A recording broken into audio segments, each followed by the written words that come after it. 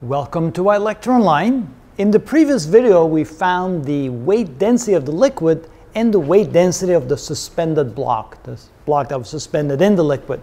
But now, what happens if we lower the bottom scale or raise the top scale so that the block is no longer suspended inside the liquid? Then what would each scale now read? Notice that in this situation, the top scale, balance 1, reads 5 pounds, and the bottom scale reads 15 pounds. That's for a total of 20 pounds. Now, what happens when we pull them apart so that the block is no longer suspended? Well, in that case, balance 1 would read just the weight of the block. So we can say that for balance 1, it would read, so the reading, the weight, would be equal to the weight of the block. Now, the weight of the block, that is equal to the mass of the block times g. And of course, using this relationship, we can write this as the density of the block times g times the volume of the block.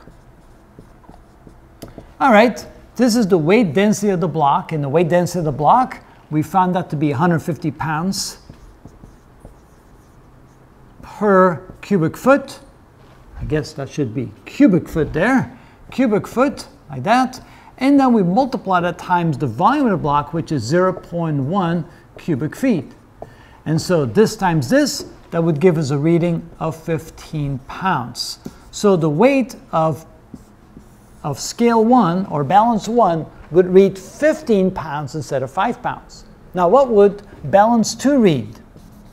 Balance 2 now would read the weight of the beaker plus the weight of the liquid, no longer the weight or the buoyancy force of the block. So weight 2, this is with weight 1, so weight 2 would be equal to the weight of the liquid plus the weight of the beaker.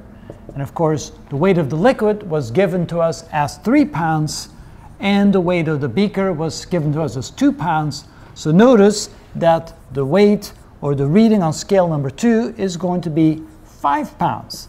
And notice that together they still add up to 20 pounds like before, but notice that the weights have now shifted. Balance 1 will now read 15 pounds and balance 2 will now read 5 pounds instead of 5 and 15. And that is how we figure that out.